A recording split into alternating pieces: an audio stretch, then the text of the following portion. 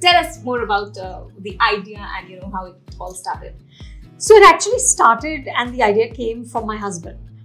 Because I used to do a show on Star World called The Front Row, and we produced that, and that was on Star World and Star Plus for 2 years, and then that contract expired and we were trying to figure out like, okay, what do we do next?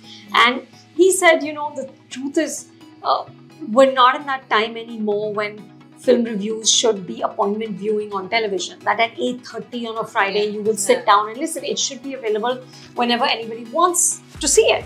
And the only way to do that is to go digital and to do it on YouTube. And so it was literally just that one spark of, something he said that kind of lit up the whole thing. And I was like, yeah, that completely makes sense. And because we knew we were already producers, I'd been already doing television for like 10 years almost, so it wasn't, it felt like a natural move. And that's literally how Film Companion started in 2014.